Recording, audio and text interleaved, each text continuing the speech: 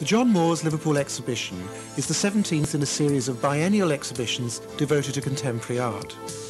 Financed jointly by Sir John Moores and the National Museums and Galleries on Merseyside, the exhibition brings together a wide variety of British painting. This year, over 2,000 artists submitted paintings, and the jury chose 53 pictures for the exhibition. The jury consisted of John Hoyland, a previous first prize winner in 1982, gallery director Jane Purdy, Lewis Biggs, the curator of the Tate Gallery, Liverpool, and the artist Maurice Cockrell. Prizes were awarded to 11 artists, 10 equal prizes of £1,000 and one major first prize of £20,000. Andrzej Jackowski lives in Brighton. Twice before, he's exhibited in the John Moores exhibition. This year's painting, The Beekeeper's Son, has won the £20,000 first prize. First prize is a purchase prize, and the picture now becomes part of the Walker Art Gallery permanent collection. In his basement studio in Brighton, Andrzej Jackowski talked about his painting.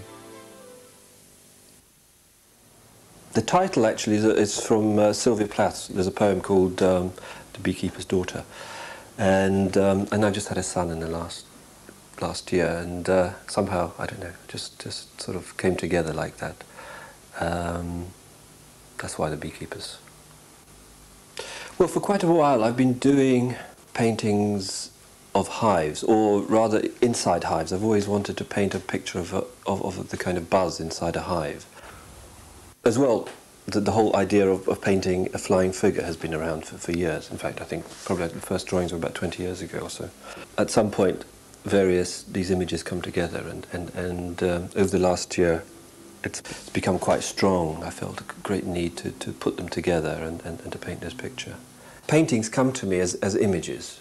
I mean, there's a strong sense of, in this particular case, of this flying figure.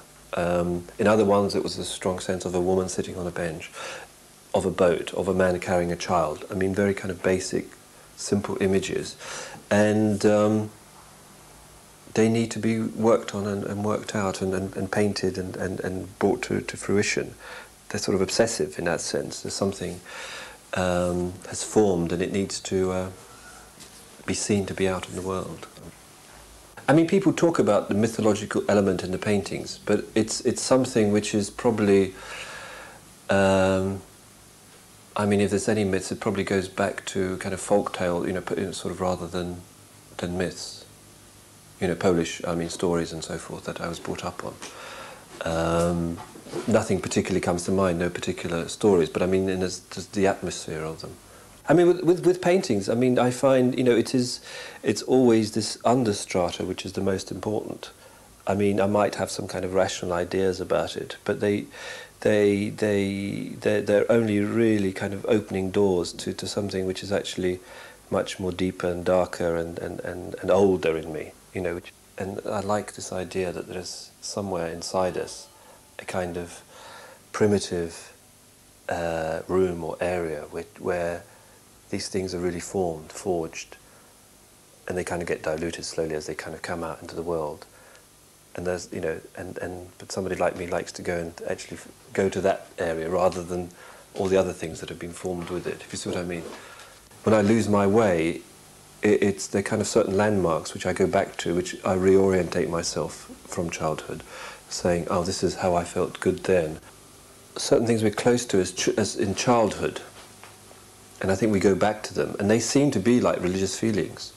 But in fact, there are certain kind of connections with the world which seem to be, which are very strong.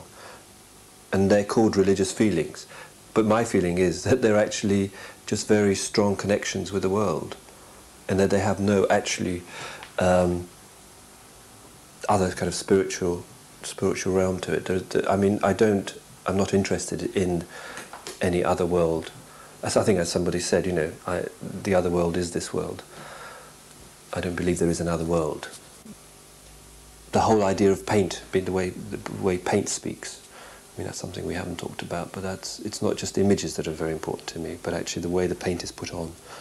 You know, I mean, very thinly, you know, and in some areas of it it's very thin and transparent. That says something in itself. The way it's sometimes put on, like on the body, the flying figure, I mean, it was purposely painted very thickly and put on with a palette knife and so forth, because I wanted to get the feeling of kind of earthiness about it, that it was actually something which was heavy, which was up in the air. While some of the things on the ground are painted in a very kind of flimsy and very one-off stroke kind of way, to make it feel like, you know, they could disappear. Good things have happened from Liverpool. I mean, my big first show was at the Blue Coat. The university bought that first painting from when I was still a student, from the first John Moores. I've visited Liverpool a lot and always go to the Walker Gallery, and I like the idea of it ending up somewhere where not only I can go and visit it, but it's actually on show all the time.